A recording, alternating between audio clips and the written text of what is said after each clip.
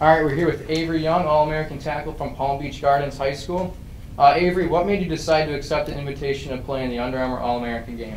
The main thing really because it was closer, and I got a lot of family and friends, and I just wanted them to be able to make it there with no hassle.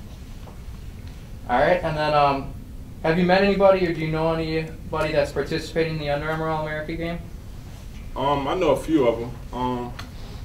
The one I don't know his name. Ooh, I can't think of too many names. Yeah, Noah Davis, the linebacker.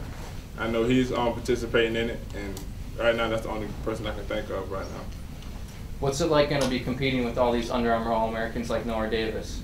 Oh man, intense. Just looking forward to it. And then have you been aware of any of the activities, or what's the experience you're looking forward down in Orlando the most? Really just having fun, just being able to click with a lot of the guys there and just have fun.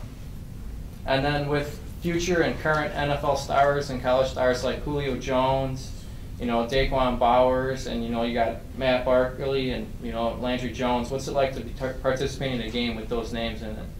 Oh, it's a great honor just to be even around that category with them. So I'm really thankful for it. All right, thank you very much for your time, and congratulations and good luck the rest of the season. Thank you.